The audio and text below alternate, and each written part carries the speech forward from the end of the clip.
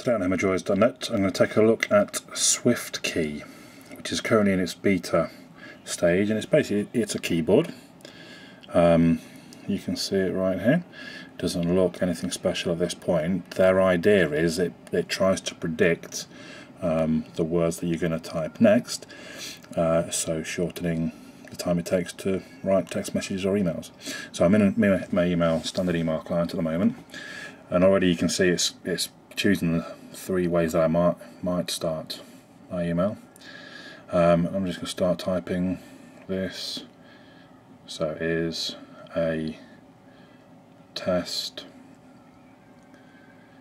Oops. So I've missed the M, but the M, and I got N, but it's feeling I'm saying email.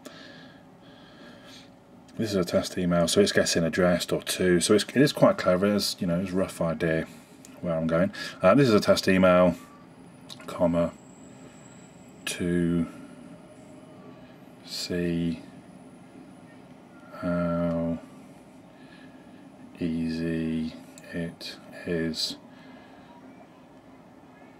using this keyboard. Maybe you can see what's going on. So I'm watching the keyboard more than watching what I'm filming.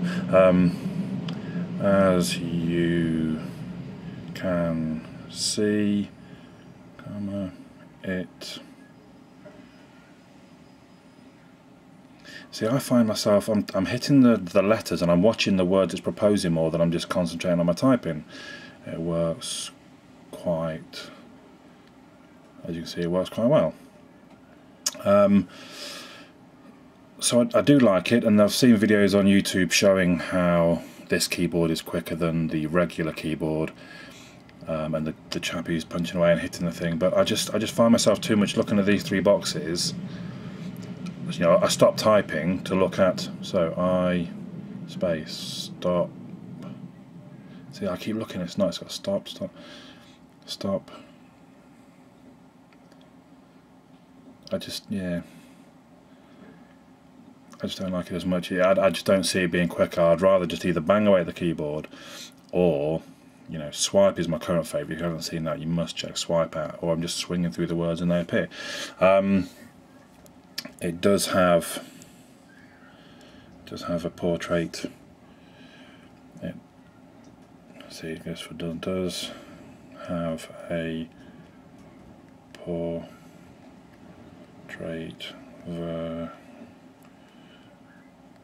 See, I've just hit 2. So I don't know, your call. If you don't like swipe, which is on where you're swinging. In fact, maybe I can switch to it real quick. Input method, swipe. Chung chung. I don't like using swipe in there.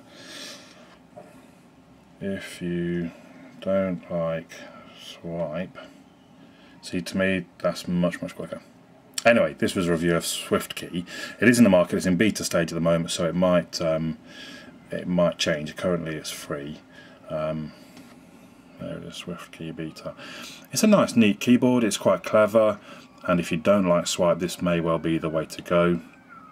There aren't really many options to look at. You get different language modules. You've got a few input settings: autocomplete, auto caps, haptic feedback, and all that kind of thing. Acoustic feedback, usage stats. You have saved 143 keystrokes, making you 22% more efficient. Nah, I don't believe that side. So yeah, if you don't like swipe, this may be the keyboard to use at the moment. Oops. Your choice, really. Swiftkey Beta. Hemorrhoids.net.